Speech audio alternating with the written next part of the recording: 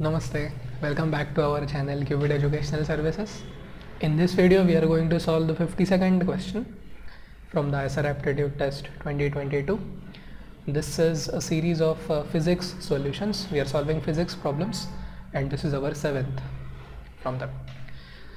Two uniformly charged concentric thin spherical shells of radii R1 and R2 are maintained at electrostatic potentials V1 and V2 respectively, with V1 greater than V2. Okay, V1 greater than V2. How does the electrostatic potential vary with distance from the center of the spheres? So as you can see here, there are two uniformly charged concentric thin spherical shells of radii R1 and R2. R1 is the inner radius, R2 is the outer radius. They are maintained at electrostatic potentials V1 and V2 respectively, V1 greater than V2. How does the potential vary with distance from the center of the spheres? Okay, fine. Now all of us know that if we have a charged shell, okay, if we have a charged shell, uniformly charged shell, we have a uniformly charged spherical shell, then the electric field inside it will always be 0. Okay, electric field inside it will be always 0. You know that. Okay, that is a consequence of the Gauss law. Okay, electric field inside is always 0, which means the potential there will be constant. Okay, potential there will be constant, and what will be the value of that? The constant value will be that of the potential at which the shell is. Okay. So between 0 to R1, the potential will be constant and it will be equal to V1.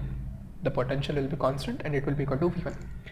So out of the 4 figures here, this will not be right, because here they are saying that the potential is increasing linearly from 0 to V2, okay, at R1. So this is not right. Okay. So it has to be V1 first and then V2. Okay. Now if you look at options 3rd and 4th, okay, here they have given us V1 greater than V2, but on the in the 3rd and the 4th figures they are saying V2 is greater than V1. Now what does that mean? That means these two figures are also not right, because they are clearly saying that V1 is greater than V2. So the horizontal line V equal to V1 has to be above the horizontal line V equal to V2, and therefore the correct option is option A, or the first option.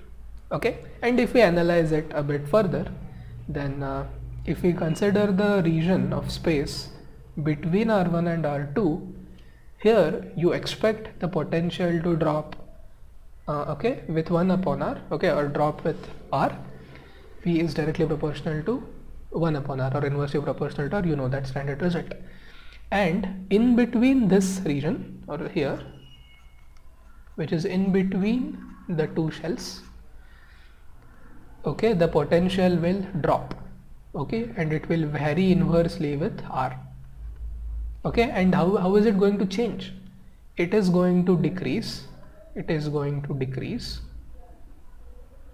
from V1 to V2.